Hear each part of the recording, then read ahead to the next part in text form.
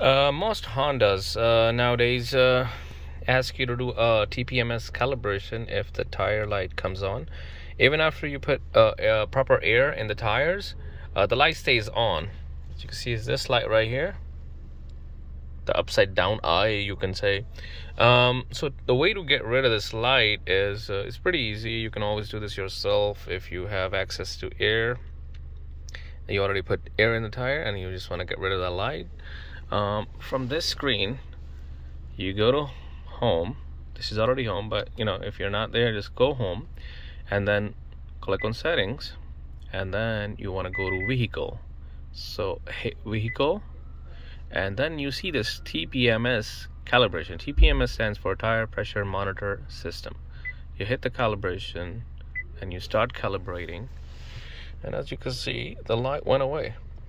All right, that's just simple it is.